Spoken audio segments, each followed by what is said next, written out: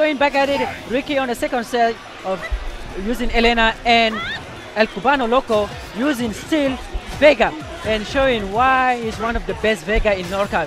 Right now is just already in the corner. Ricki just put him in the corner. Oh my. And this is what makes Elena so hard to face against. That despite the fact that Vega has good normals, so does Elena. Oh wow, nice he's the jumping. Nice jumping by Marcos. Marcos has that. Oh no. You can't do that. You can check.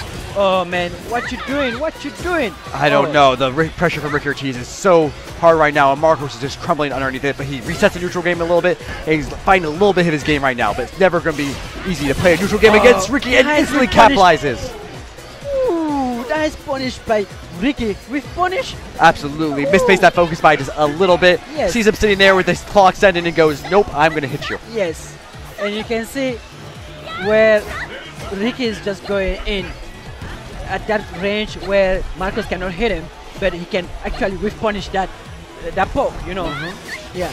Oh, nice. Oh, there we go. Oh my god. That's like 3 1-frame blinks in a row. It's a very hard combo for Vega, but Marcos has got those. Yes.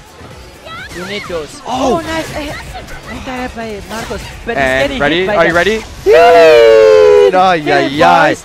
Look at the health he gets back after that. It's like even kinda. And oh my. They're going back at it, that middle range where Marcos has that life lead. He needs to capitalize. He needs to just wait for that. Oh no, why? But we've seen this, just a single clean hit from Ricki. This means so much, and oh, the beige is going to hurt so much. Ooh, you're going to pay for that. Where's my wallet? Where's that number? One more. Oh, and Ricki finds it. It's a stun into death. I don't think I've ever seen that. That was strange. Ooh. Where she got stunned mid-throw, and then the final hit of the throw still hit and kill someone? Yes. That was... Have you ever seen that before? I have never seen that. Because normally if they get stunned, the combo ends or whatever, or the throw hits makes a stun. Yes. But never a throw makes stun then kills. Oh man, that's the first time I've seen that also. Elena's weird, man. Yeah, man. Elena is Elena. That woman is a strong black woman, you know. A strong black woman. Yeah. Absolutely. And oh my god, pressure's so strong right now. Yeah, and right now just Ricki's just going in, having that life lead against Marcos. It's giving him the counter hit. He's gonna convert that 1, 2, 3, and he's already in the corner. So much damage, but Marcos has a small chance right now. He has the corner. He has to somehow hold this and find some good buttons against Ricki, but Ricki will not make this easy. Yes, and punish, it doesn't matter. Misspaces the cosmic heal. Yes. Way too close. Ricki instantly punishing with her 3-frame jabs and getting the conversion for the round.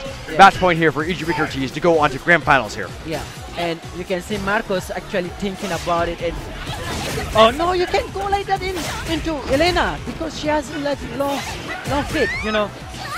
Oh, good with punish from Marcos though. It has a chance for pressure. Oh, takes the guaranteed chip and pushes Ricki to the corner. Yeah, now he has to fight that. Oh, but the air to air. Oh man, it's gonna be tough. It's gonna be tough for Vega.